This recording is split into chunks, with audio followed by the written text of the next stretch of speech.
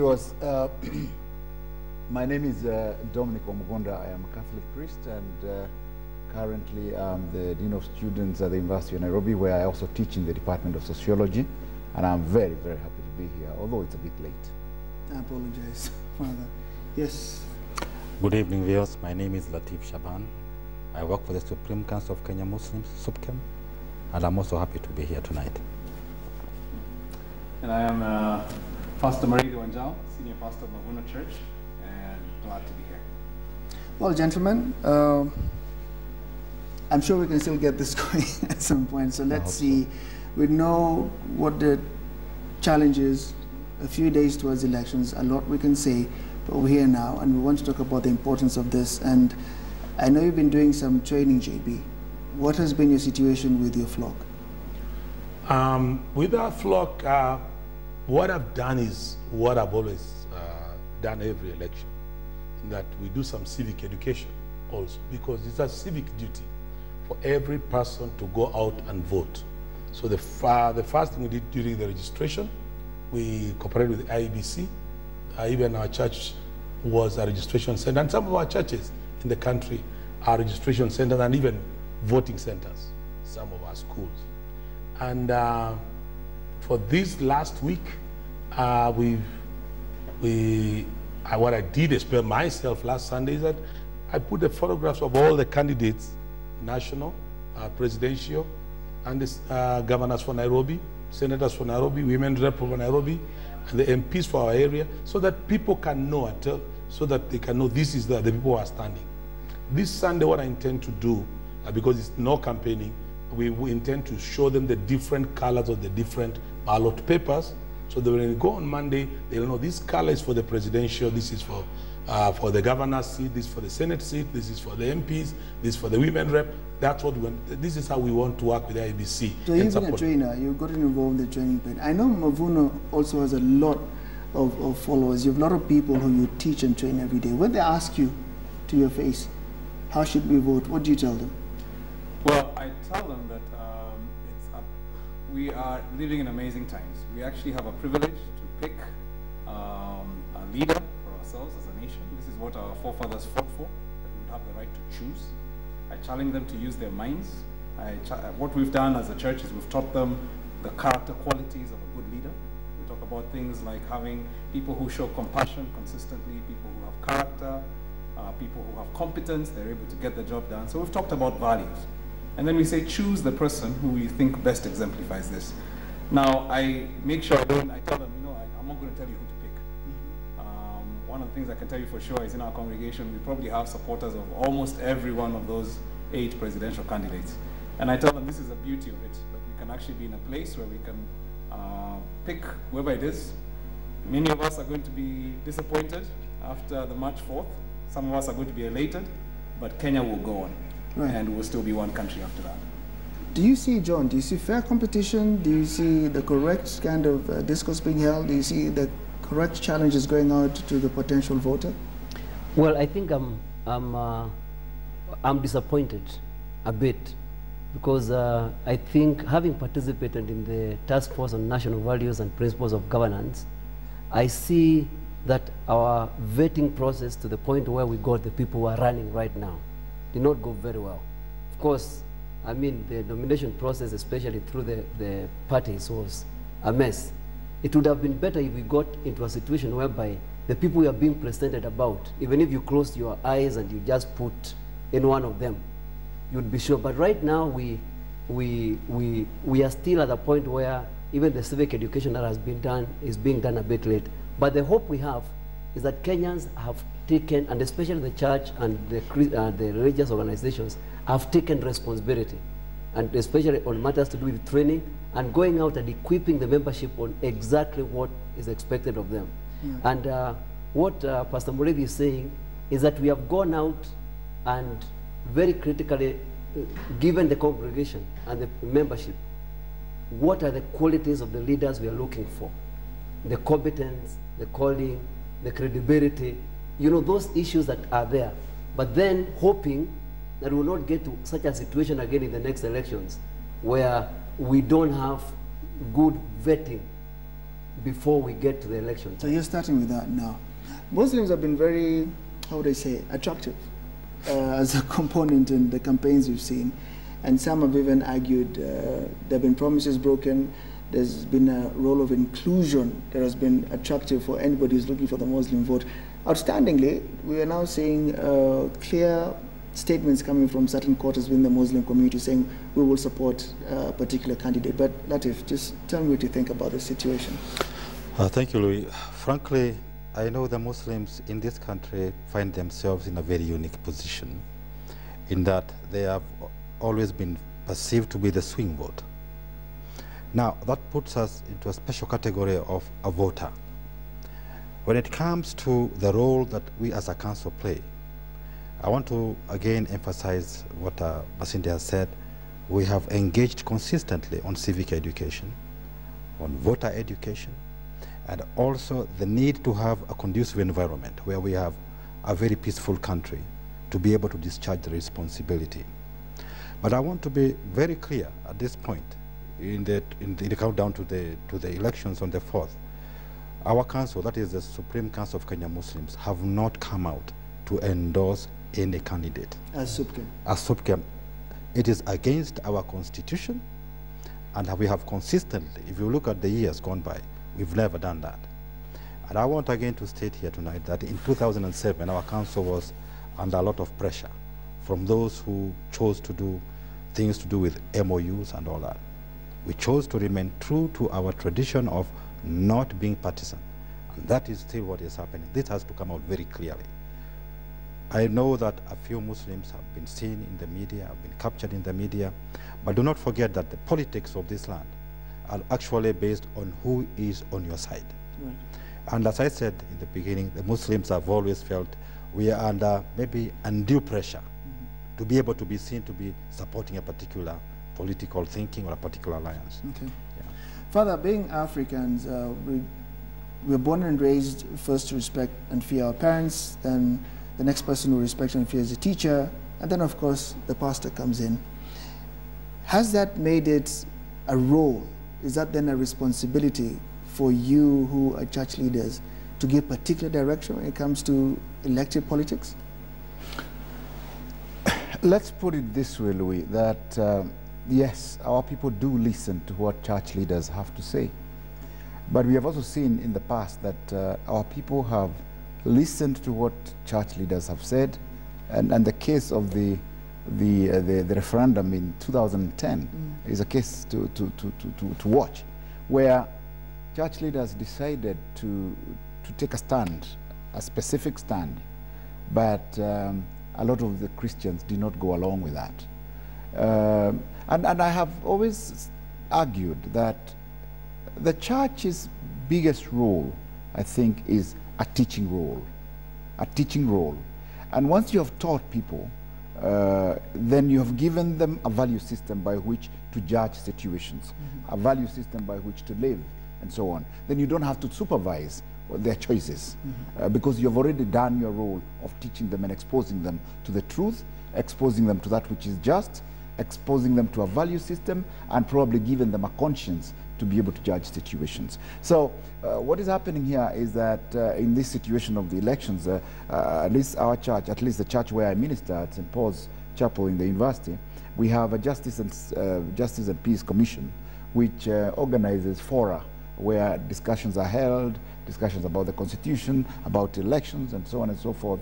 But we focus on talking about values and so on, but not individuals. We don't endorse individuals and say this is the candidate we want and so on. That would be contravening the very value system we stand for, because we have to respect the, as Moridi was saying, we also are a church that encompasses everybody.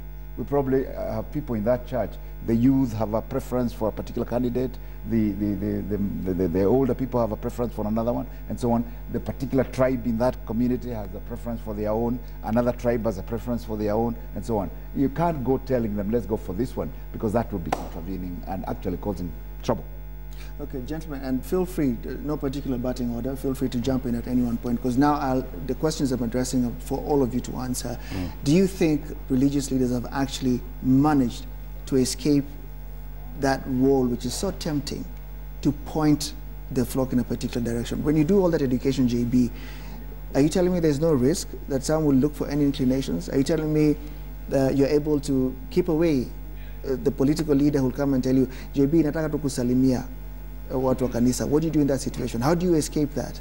You make a conscious decision, and that's what I did. I said, I'm not giving my microphone to any political leader. And that one I stood on, and we told all our pastors, don't give your microphone to any, if he comes to worship, he's welcome. And they did. They'll come and they'll worship. But what we did is, because we have a multimedia, kind of setup, where we have those screens and all that, we put the pictures on the screen for everybody to see. These are the 8 presidential candidates. These are the several governors. So everyone cannot say, my candidate was not seen. You saw it on the screen, period. And we prayed for all of them. And my message to them was, come 5th of March, one of these shall be our president. One of these shall be our governor. One of these shall be our member of parliament. One of these shall be our women rep. So you've kept your microphone sacred? My microphone is sacred. Tangu zamani. John, what is the case for you? You've had so many of these situations where there's interaction. But when you're challenged, when we look at the history of when the church has been challenged by the conscience of the people you lead, some actually put up a very big case in 2010 and said, why didn't you point us in a direction we needed? What did you do this time? Well, I think Louis, there are two issues. Even during the referendum, I think matters were hijacked. Of course, we were dealing with politicians, and they have their own agenda, and they have a way of bringing out, because when it is a matter of issues, issue-driven, like what Father Wamugonda is saying here, the church has to give direction. There were issues that were contentious, and actually both sides agreed there are some issues of contention. The only thing was, when are we going to deal with this issue? One, the Yes campaign was saying, let's deal with the matters immediately after the elections, which was not possible because of the referendum. After the referendum. Yeah. But then the church was saying, no, let's address the issues before. But all the parties were in agreement, this constitution is what we have been waiting for a long time. But then, of course, that time, even now, I insist the church needed to give direction on issues. It was not anything to do with personality. So how do you describe the status now? Now, the status now, if you have noticed, churches have not come out, one endorsing this one and the other one endorsing the other. You've escaped that this time. We have. I mean, we have been there before, and during the last elections, we were in Stadia and other places anointing. There was a Sunday that almost different churches were anointing different people. Yes. And it was on television. As an attraction to the youth, is that still the tag that Mavuno wears? That you're largely youth? You're a young flock? Well, it's... How do they challenge you on these issues? Yeah, and I'd say... And aren't you really the kind of person a leader would come and say, I need to have a message for the youth? Absolutely, and you know, the youth is 75% of this country. So I always say we're the majority population in that sense. And I would say that the young people are a lot more sensitive. They would be very keen to see their church allowing a space for everybody to be represented in that sense. Huh? I think they're very sensitive to that. And one of the things we've even tried to do, I mean, and I think this is something that this generation is very keen on, is to ensure that even on the pulpit, that there's a multi-ethnic representation. Yes. That it's not just my background, because I'm the senior pastor, that's represented there, that there's a multiplicity of different people, so that everybody in the church feels included. And we tell them, even we as pastors, we don't support the same presidential candidate, and that's fine. You know, that's the beauty of living in the times that we're in. I think the youth can see the opportunity. I feel like there's a post March 4th scenario for this country, that many of us have focused on so much on that one date, that we're forgetting that God is doing such huge things, and that this country is poised on such big opportunities, if we could just pull together as a nation and get ourselves past this. Yes. Yes, John? Yeah, and I wanted to say, actually, in some situations like what Bishop is saying here, the politicians have been kept off, but have been in various churches where the microphone has been given. But then you call all those candidates, you tell them you have 2 minutes, let's get to interact, because we have not met you guys, and some of our congregation is busy. At the university, in Park University, we gave a chance to all those people in Roysambu, the constituency and the civic seats, to come, and you know, and we had a panel, like the presidential debate, tell us who you are, what you stand for, and we question them. I am a doctoral student with Africa International University. Today, all the candidates from Langata were in Karen at AIU. You're laying hands. No, there's no laying of hands. You are being questioned live. Interrogated. It's like an interview panel. You know, here you are telling us you want to lead us, now tell us what you stand for. Has that been effective? It is effective. Actually, people are so excited. They were saying, now I'm convinced about who I'm going to That made me take a swipe. It's like the debates. Wait, it made me take a swipe at Father here, because when I saw there was an effort to have these candidates come and speak to the church, when I called for them, I'm going to invite him to this show, I asked him, is there a scenario where there's a Vatican in this country? Will there be a separate administration that the leadership will focus on what you need? Are you talking about the debates? So, not so much the particular debate, but was that a good thing to do, to try and bring the candidates to speak to Christians separately? I thought, I watched those two debates, the vice presidential debate and then the presidential debates that were done at All Saints. And I watched that, and my biggest question was, for instance, I saw some questions that were asked. What is your stand on abortion, for instance? Do you tithe, for instance, and things like that? and I said to myself, that's very good. But the agenda tended to be pretty narrow there. Right. I mean, I would have wanted a broader agenda that captures the aspiration of every Kenyan and every sector of society, and so on. Because tithing could mean anything to anybody, and so on. But and a lot of the candidates said, "Oh, I tithe and I'm faithful," and blah blah blah, and so on. Now, it was a good thing for churches to take an initiative like that, I thought. But that initiative could have been a little more profound, I thought. This is me now. Yes, I don't know, even from where I sit and from where I stand, I thought it could have been more profound. But as a beginning, I thought it was a great initiative, yes. So you went one step further. Yeah. And we saw people at Sarali, we saw people in other places, we saw people doing what they're now happy to say they've not endorsed anybody. So how then should the country look at the Muslim action now? Should we say there is no agreement in how Muslims are regarding the politics of the country? Should there be a blanket Muslim position? In any case, is that the way? Maybe in the past, say 2007, there was reason to maybe think as a bloc. But frankly, we have a new constitution now. We are going devolution, 47 county governments. Right. Different political parties in all those 47 counties. How do you convince somebody in Nyanza, as a Muslim, to vote for a political party that is not strong there? Because eventually, that Muslim would want the resources that are there for everybody, which means they have to align themselves with the political leadership there. Yeah, You see, Have we become that knowledgeable? Have we become that empowered as a voter? Absolutely. I'm telling you, we have discussed this as a council. Yes. And we were also challenged by the traditional role of being non-partisan. When you have a central government, it is possible to be non-partisan. But frankly, if you interrogate the issue of being non-partisan in a devolved system, it's not going to work out. Right. That's why as Muslims, we know for sure you cannot put Muslims in one basket. Because definitely I will have to work with Jubilee in a particular area, in Amani in a particular area, in say CORD in a particular area, and at that point I will go to the political leadership and ask for my resources. Because definitely, why are we all very happy as Kenyans? Because we have a constitution that now tells you there is no central authority that is responsible for your resources. Yeah. So you have to also change your mind to know that to get these resources, this is the political leadership in this area. And this is where I am going to now start lobbying the leadership there. Now, Louis, tell me, is that being partisan? Lobbying the political leadership to actually get your resources, or resources for your... Yeah. There's another dimension here, Louis. You asked a question. But that's level 2. We're not in there. Yeah, we're not there. Yes. Now, you asked a question we are about... getting there. Yes. You asked a question about maturity of voters. Yes. Have we become that mature? Yes. And are we that discerning, finally, as a voter? My quick answer would be we have made progress. Yes. Made a lot of progress. A lot of progress. So that's your quick, polite answer.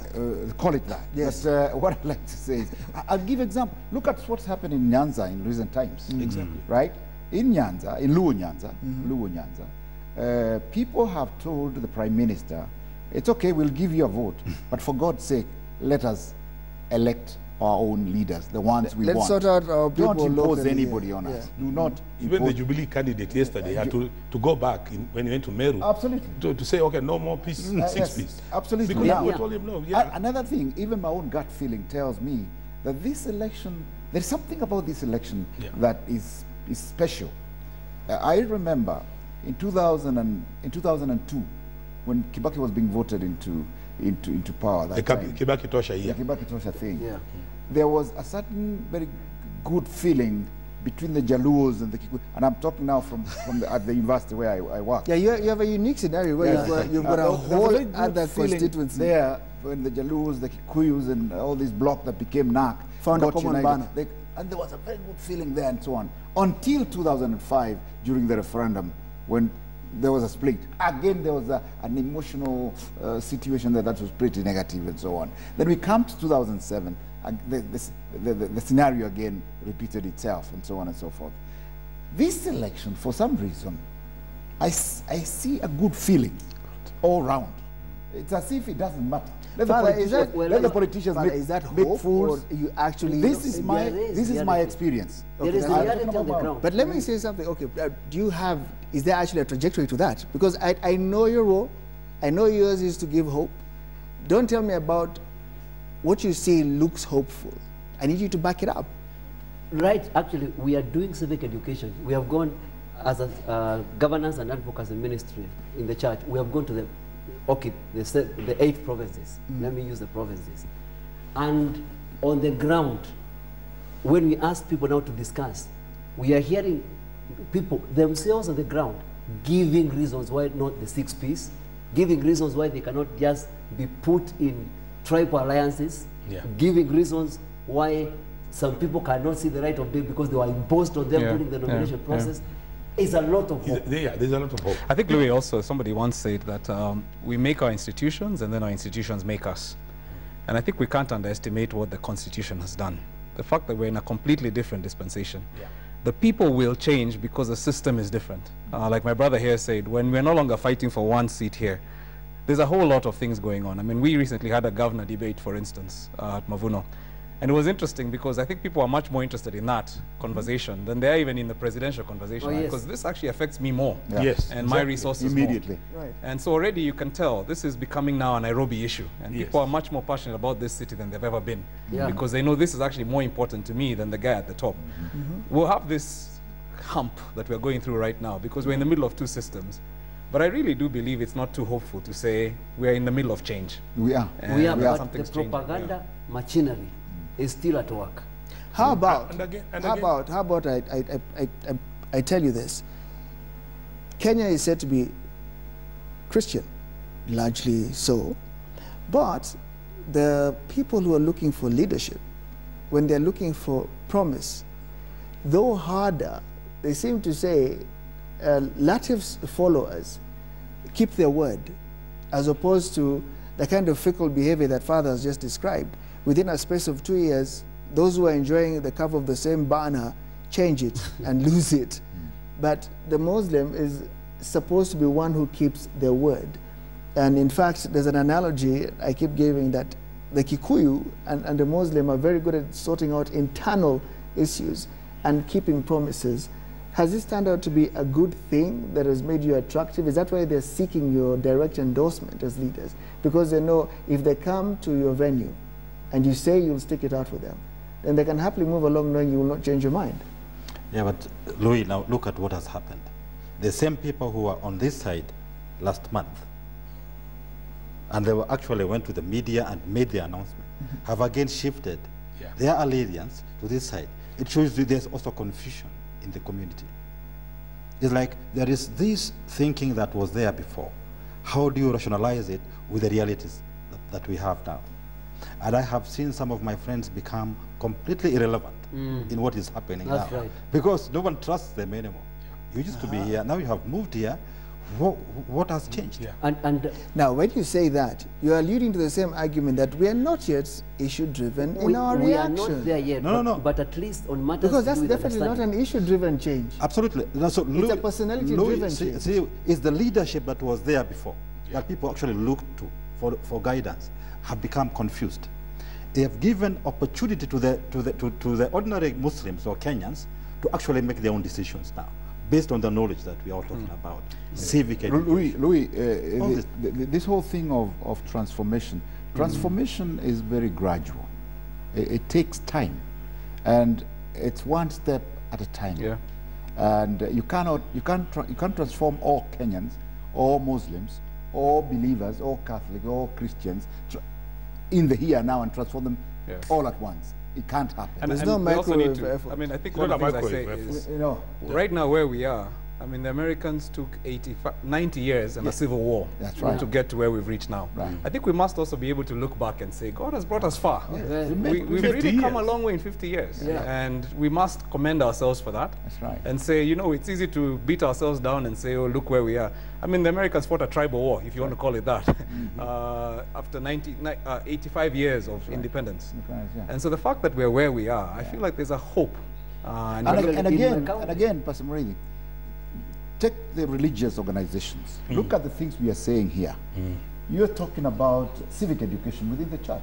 You're talking about involvement in governance. Yeah. You're talking about instilling value systems in the youth, and everybody else is talking about. There is a time in this country, not so long ago, when religious organizations just didn't want to be involved in any. They just talked political spiritual, issues. They just talked yeah, spiritual issues. They just preach issues and so on, and didn't want to get involved in hard economic, political, and social issues. Yeah. Today, every Yeah. religious organization is involved in some kind of activity that you could call political, that has a political connotation, economic connotation. absolutely. You know, it's the social issues that affect real people, Yeah. and the churches and communities are involved in this. And if you see the effort that is being put, number one, the burden, let me call it the burden, maybe for, you know, I mean the burden that is upon the Kenyan today, Yeah. the kind of prayer that is taking place today, the kind of condemnation.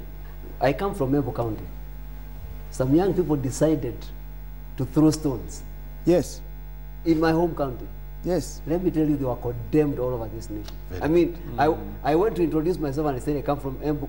He said, You fellows guys are stone throwers. I mean, you guys are the stone throwers. You've The other day, overtaken the you're- other known. the traditional. I just say, traditional you ones. get that? I said we are the most peaceful. You know, when something was done, we are the most peaceful, and the area that was given number one to be least prone to clashes. Then he was saying, but how come you guys are throwing stones? What's wrong with you? I said those are people who are becoming very aware, and that was very far from Embu. But they're just saying we cannot repeat what was being done in Embu the other day. So you can see there's a gradual change, and God is helping us to get there, and it is slowly, but we are going in the right direction. I can tell you I'm more hopeful today than I've ever been in. Even the traditional stone throwers were having a demonstration saying, Tupa Mawe 10. We shall not throw stones again, which in itself was a... Well, clearly the guys in Embu didn't hear them. They decided to overtake their road.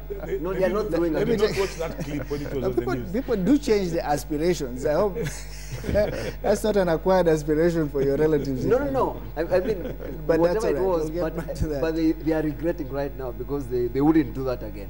Fine. So, direct responsibility. When we come back, we'll take a short break and discuss the role of religious leaders in this country.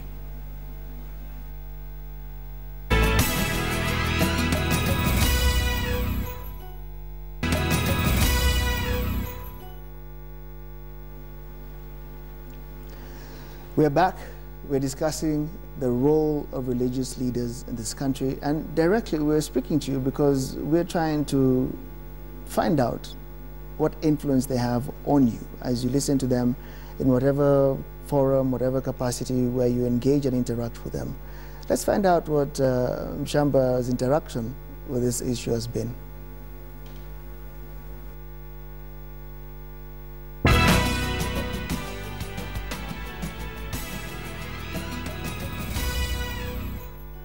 Kwa kanisa yetu pastor amesema tupikie ngane. Nani? Na mimi lazima nipike. Akisema tu mimi napika. Wewe unapiga tu kura bila hata kufikiria. Hata akisema ni sitafuati. Ha, Ni mchungaji, mchungaji. mtumishi wa Bwana. Ndio ni mchungaji, lakini si mchungaji wa ng'ombe, ni mchungaji wa watu. Wacha nikwambie kitu moja. Mimi siku moja tulikuwa tunapishana na bibi yangu mama Nekisa ati mtoto sijui atakuwa kasikani. Nikasema basi wacha tufanye experiment. Tukaweka nyumbani kwa mesa, nikaweka kachanga kadogo. Tukaweka Biblia. Tukaweka pesa kama. Tukajificha. Tukangoja akuje. Mtoto akakuja. Akaangalia Biblia, akafungua kwa ile Biblia. Kasoma kitoko, akaweka hivi, akaweka hapa. Akachukua changa. Akamimina. Yote. Flash. Akachukua pesa, akaweka kwa mfuko. Nilimwambia huyo ni mwanasiasa, anachanganya yote. Kwa hivyo kama mtu ameamua kuwa pastor, wacha kuwa pastor. Siasa ni chafu. Unajua pastor na anakuombea na ndio anakuletea baraka. Kwa hivyo akisema fanya ile kitu pastor amesema. Kama amesema pikia huyu pikia. Kama ni yeye mwenyewe mupikie. Naona kuna shida. Vote vile mtumishi amesema. That's it. Final. Na nitafuata vile mtumishi amesema. Kwa hivyo vile anasemanga anachunga kondoo ni kweli. Kondoo ndio hii hapa. Yaani hata ufikiri unafuata tu. Mtu kama mimi msasa unaita kondoo. Sana mtu anasemanga anachunga kondoo. Na kweli mimi tu ndo naita kondoo. Sasa kondoo ndio inafuatanga tu. Aiso.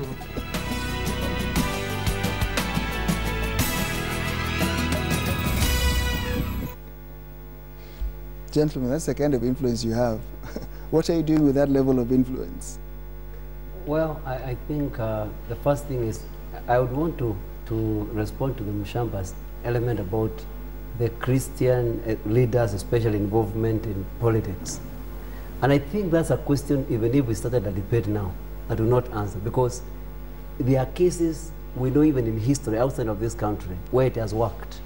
Somebody like Martin Luther King, well known, he was a Baptist minister. I mean, Archbishop Tutu was involved in, and they did a clearly good job. But then the others who will get involved and then confuse the flock, because they will also come, because if you're not issue driven and you're just moving from party to party, you confuse the congregation.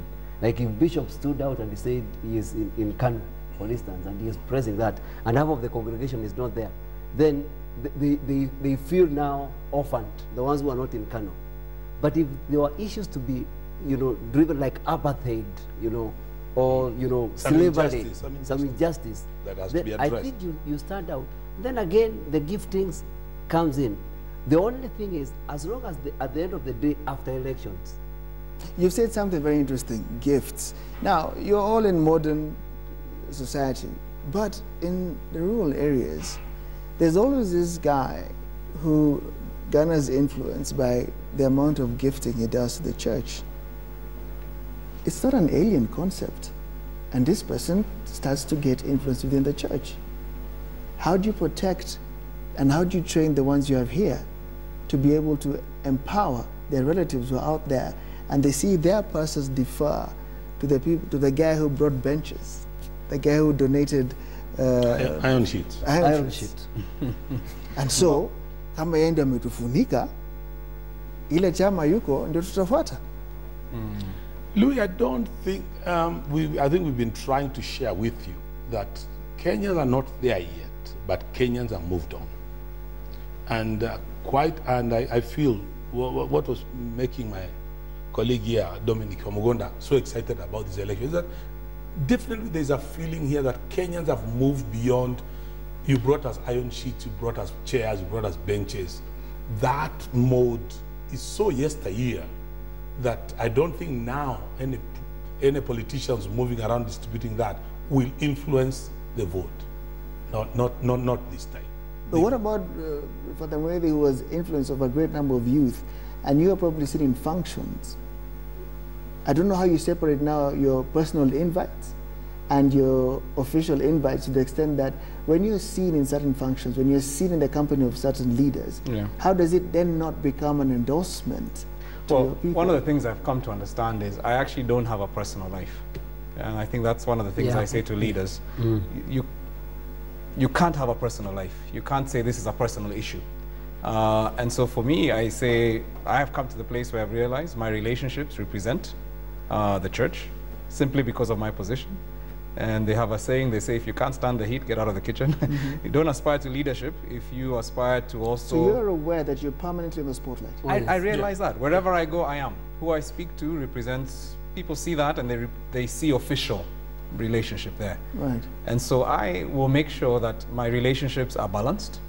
One of the things I've said is, and I think one of my brothers said it earlier, when I know that somebody's coming to the church, because sometimes you hear, then I'll invite another one, because I want to make sure that there's a balance. And you know, it's very interesting. Politicians are very wily. Oh yeah. And so when you're in the spotlight, when you come there, then it becomes very clear. Even if you didn't invite the person will even say, if you give them an opportunity to say, thank you for the invitation.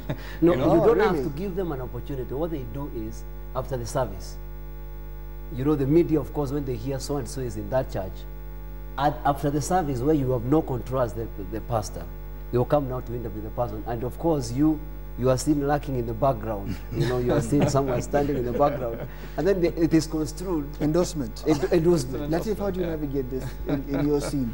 But now I know I don't think we have that problem. That's what I'm saying. So, so this is on them. Yeah, I don't think we have that problem, but we also watch. We keenly watch Sundays, which politicians will go to what church. And I want to also so this plays out for you. Yeah, also, I want to. We also watch which was addressed in Muslim Muslim club. But where do you watch them? So we watch each other.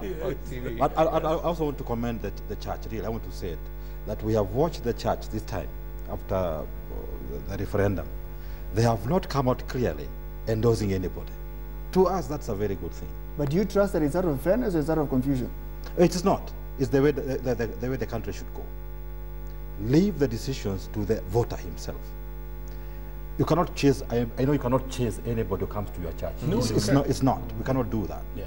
But that engagement with your flock is what we completely disengage ourselves from. Yeah. And it's good that they talk to the masses outside and they talk to the press outside, because they have no control. Do you have invitations?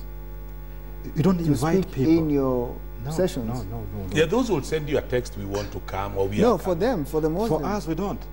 No, they are normally invited but for don't you have dinners. speakers, or probably both Muslims maybe, if it's a Muslim and is politically inclined? Because they've also said some of the most militant and some of the most radical statements come from within the mosques. From a visiting imam, for example, a visiting speaker who has a particular position and is allowed to speak in a particular mosque. And if he's there, I think in Nairobi, if somebody is speaking at Jamia, people will pay great attention to it. There are certain mosques which are singled out. Yeah, let me take ourselves back to the times we had some very serious riots in Nairobi here. We had a visiting imam from Jamaica who came through not the traditional routes. We just found him here. And I can tell you, we as Muslim leaders, we learned our lesson at that time. And I can assure you now, no demonstration has ever been organized from Jamia Mosque from that date. Because it was a collective decision by the leadership that these things have to stop. Because I think we suffered more. Yeah. We suffered more as a community than anybody else. The buildings were destroyed there, a lot of property was destroyed, and we asked for what reason. So as we are talking now, anybody who wants to come and have audience with the congregations in any mosque, not only in Jamia Mosque, the committees there are very keen, what is the subject matter that you want to discuss here. And if they're not convinced, you don't find any preachers just taking the microphone, as you suggested, and saying what they want. No, it's not happening, and I can tell you, we have learned our lessons the hard way. Look at what happened in Mombasa in August last year when we had that unfortunate incident of Sheikh Abu Drogo being assassinated. The spontaneous reaction was from a section of very angry youth. And we went out there as leaders and we talked to them. We used our own media, the radio station, to tell them, whatever you want to do will reflect very negatively on us. Whatever problems we think we might have with the government, let the leadership engage with the government and with the security systems. And believe me, it worked. We were very afraid of the suppression of terrorism bill. And we actually opposed it until the late minister, the current minister, Ole Motito, on appointment reached out to us and said, let's get this bill out of the table. Not as a government, but you come and we sit together. Initially, when we went to that meeting, there was a lot of suspicion on both sides. But when the ice broke, we actually stayed in that office for 3 days, and we removed all the contentious areas. And when the bill went to Parliament, we knew it would pass. And we made sure that the Muslim members of Parliament would actually forward the bill and lobby for the bill to be passed, so that we are all behind that. You know, it shows progress. That's it. Did you get help from our brothers here? Yeah. A lot. It was religious council. In fact, I remember the Christian church saying that, why is this bill being so open, you know, to misinterpretation? Because, you know, the policemen had so much powers. You'll be arrested and actually jailed until you are proved innocent. That was the gist of the matter. Your property would be seized irrespective of how you got it. Even if it was a false accusation, that bill allowed your property to be seized before you are proved innocent. So did you approach so we our worked brothers around here for help? In fact, they issued statement on their own. We didn't approach them. They did issue statements on their own, and we said this is a very good sign.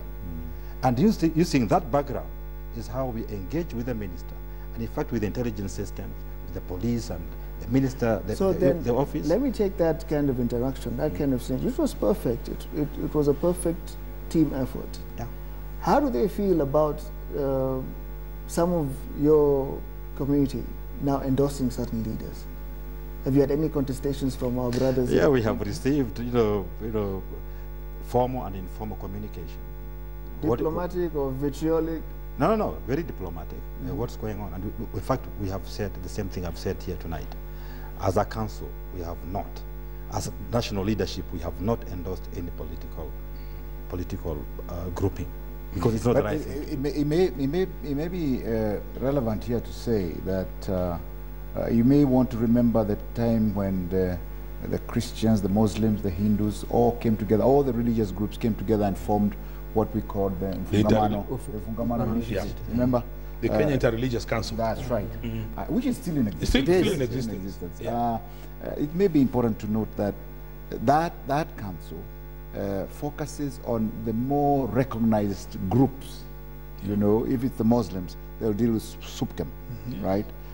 If it's even like at the university, when I'm recruiting a Muslim, like right now I'm trying to recruit a Muslim chaplain, I will not recruit anybody who has not been. How is that going? We're getting somewhere. Is it a first? Oh, no. I've already, we always have had a Muslim chaplain. Chaplain, yes. Yeah, but the one I had has moved on to the department to become full-time teacher, and now we have to recruit him. Now, what I'm saying is I will not recruit a guy who has not been, you know, supported by SUPKEM, right? But I will now not go to another little Muslim group and say that that's the one I'll depend on.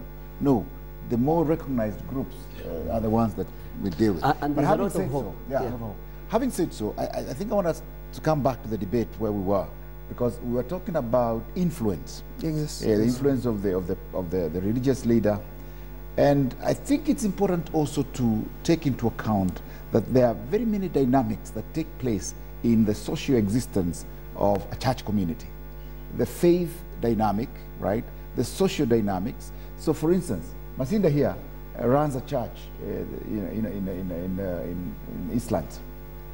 But in that church, there are people who have relatives who may be politicians. Oh, yes. Friends who may be politicians. Yes. Right? They are called politicians who are members of my church. They are politicians who are members of the church. Those are dynamics that we have to take into account. And we cannot divorce any of these dynamics, because they are all dynamics that must be managed. Yes. They must be managed. And so the role of the religious leader here is to manage those dynamics in a sensible, in a way that will not bring any frictions within the community and so on and so forth. And in a way that will not look like the church, the particular church community is endorsing a particular individual or a particular way of doing things and so on. And I think it's about management. Yes, and I think the media needs also to commend the church this time round. The On media. what score? And as On we do the that, score, I'll on just the put, score. I'll put this up as we continue talking, Yes. and I'll just pass it round. Right. Let's continue. On the score, Just look, put that up on for the a score, few and seconds. I yes. hope It will come to you, don't worry. Yeah. Yeah. On the score, that there have been attempts to bring either ethnic strife, and the church has fought that. You know, the church, the religious organization have fought that very clearly. But then at the same time, there has been a kind of a move to bring religious tensions and conflict even around this elections time. If you look at some of the bombings and other things that were done directly to the church to provoke the church to react, you know, and come and say Muslims are against us and the case. But we stood our ground and we said, no, this is not about religion, such that to the point that if a Muslim candidate goes to a Christian community, you are given hearing. And then if a Christian goes to an Islamic, you are given hearing, because we should now mature up to the point of realizing we are all created in the image of God, and we should value human life and dignity, and not just based on you know, religious extremism and such. And so at the end of the day, Well, that made you take us beats. yeah. That made you skip a beat it's there. very scary. But I'm saying it is good. It's good, Louis, to come to an election whereby you realize the religious animosity is at the lowest it can ever be. Yeah. That we are tolerant. If somebody of another faith is speaking, you don't hear people, you know, not wanting even to listen to him. If you look at the endorsements that are coming even to, about the various political offices, and even the leaders who are in different commissions, that element of, what is he talking about? I mean, even in the social media, that is not there. Yeah. We have gone along with that. And I mean, when you look at history and you look at the British and the Irish, or the Catholics and the Protestants, in the US, you're going to find that they had the same tensions we have and have been able to move beyond them. So you don't even think about those things when you think of the UK. You think of them as one people.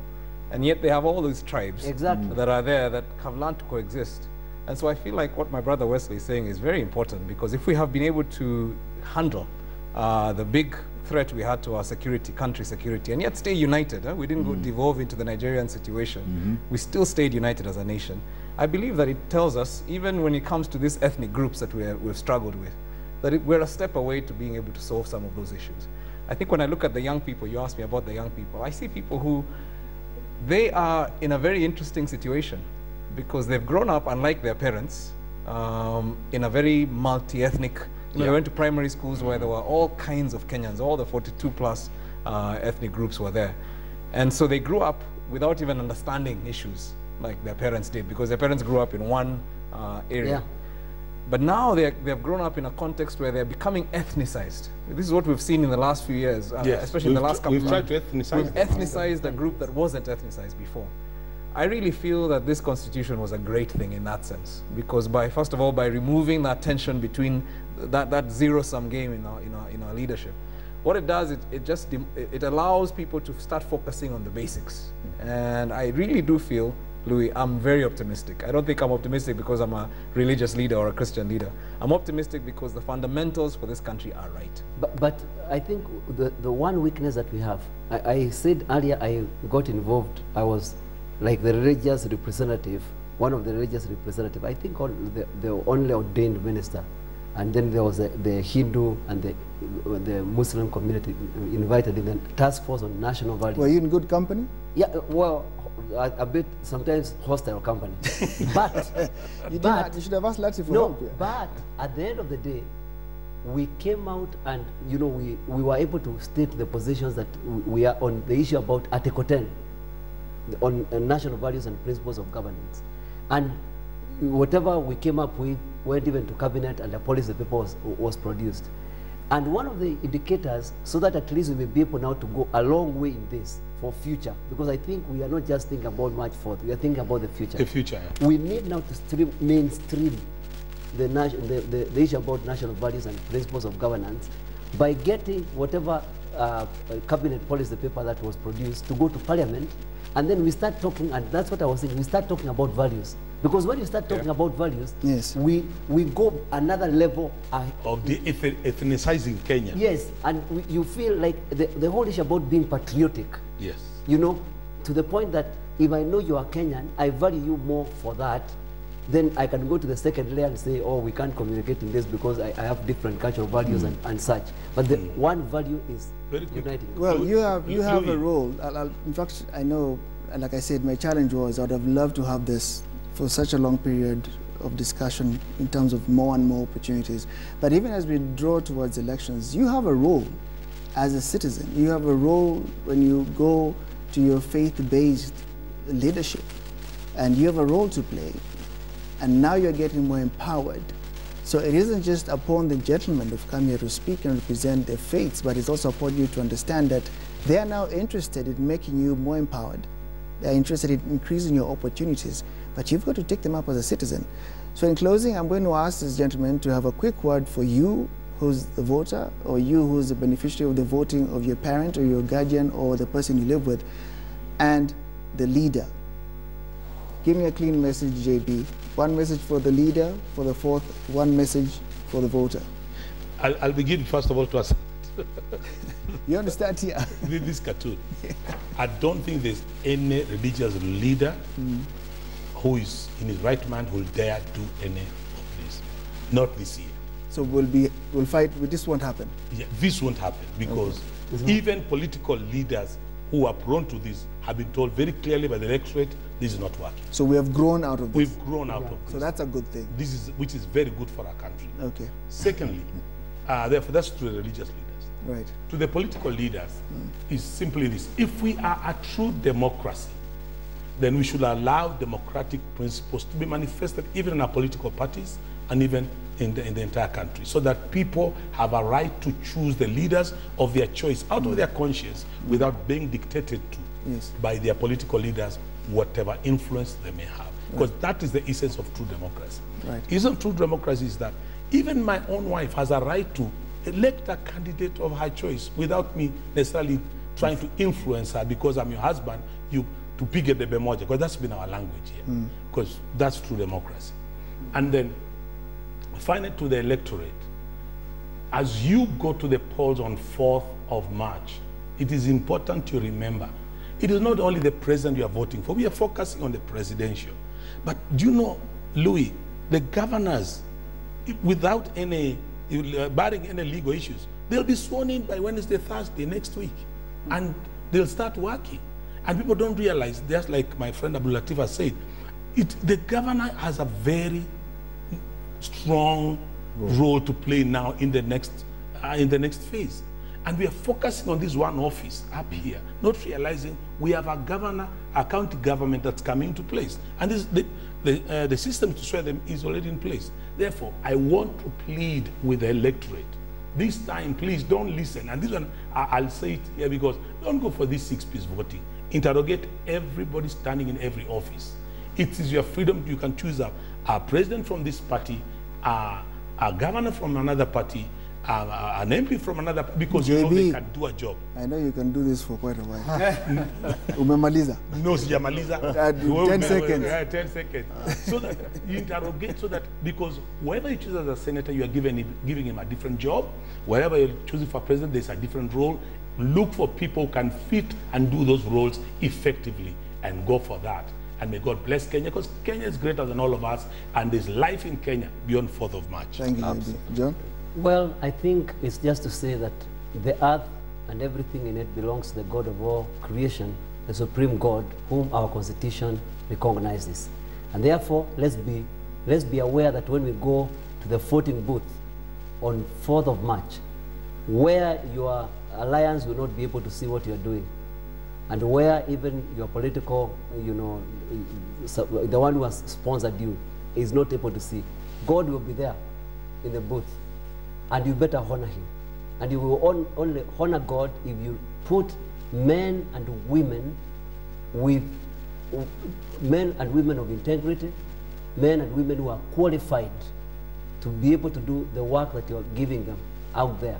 And for the leaders, and I want to say, please, let's stop propaganda, something we'll be ashamed about tomorrow and the day after. Let's be clean on this matter. I know it is difficult for you to be able to do that.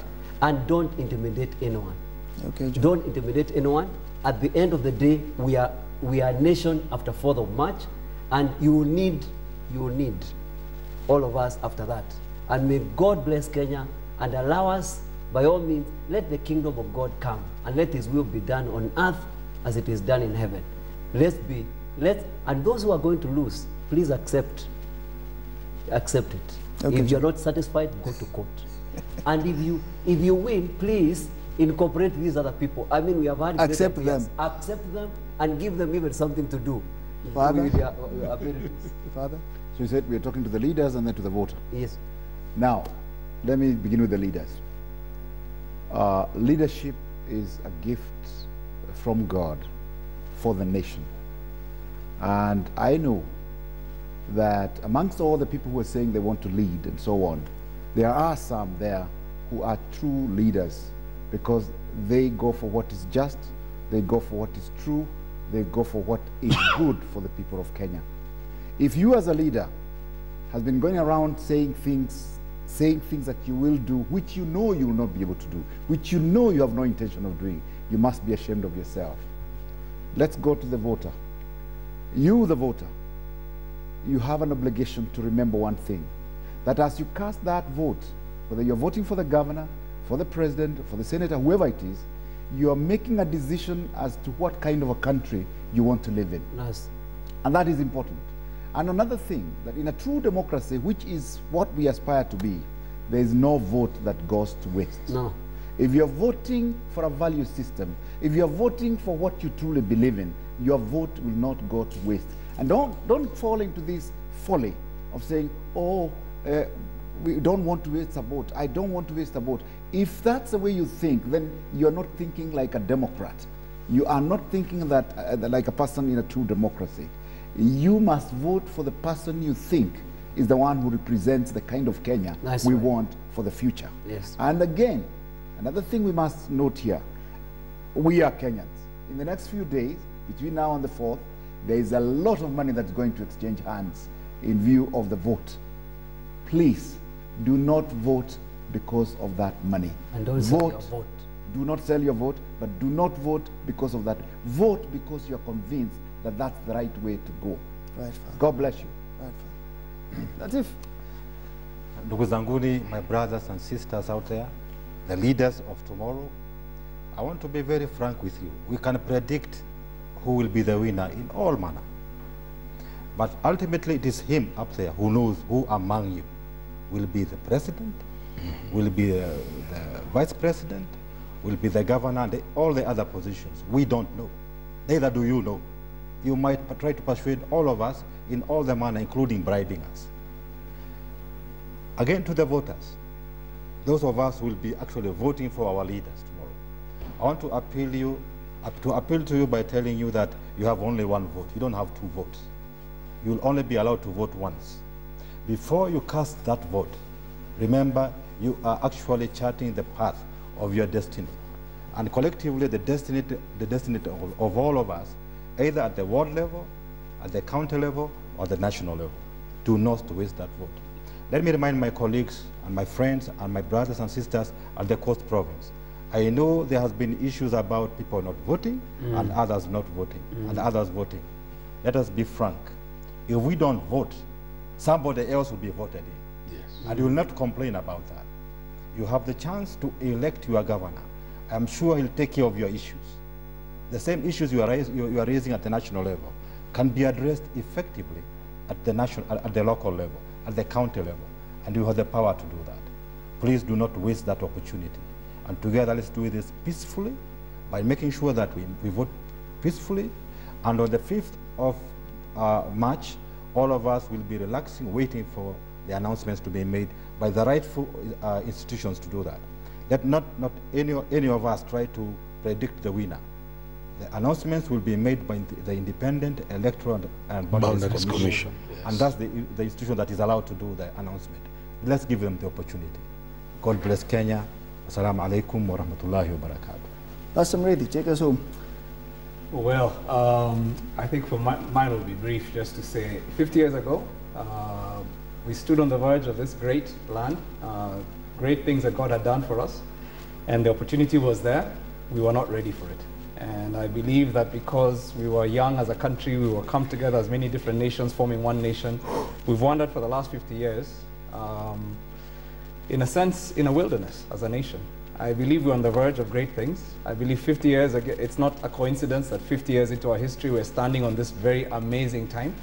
And what I want to say to our leaders is, as you come into leadership, whoever God will elect, do not lead us back into the wilderness. You have an opportunity. Kenya is in a great place right now. And this nation is poised for greatness. And you cannot be the one. History will judge you very harshly if you will take us backwards. We can only go forward as a unified nation, and you have that great opportunity. I don't envy you, but I will pray for you. For the electorate, I just want to echo what my brothers have said, that there is no such thing as a wasted vote. Father Wamugunda said it very well. I had somebody talk to me and say, I want to vote for a good person, but if I vote, I may be wasting my vote. Why don't I vote for one who is a lesser evil? And I want to say something. You will never have a good conscience before your children if you say, I voted for evil, whether it was greater or lesser. You must vote with your conscience. Vote for the right person. Because when you do that, you strengthen them. They might lose the election, but you give them influence in the next government. And you encourage them to run again. But if we teach people that only the evil will succeed, then you have failed your nation. So vote well. God bless you, and see you on the other side of March 4th, because this nation has a great future. Gentlemen, I want to thank you very much, especially for staying with me this late. But I'll just say to you who's listening and watching at this time, I'm not even going to try and top that message. I will only say it is a prayer I share, and if we claim to be a country driven by conscience, driven by faith, here's the test. My name is Louis. Have a good night.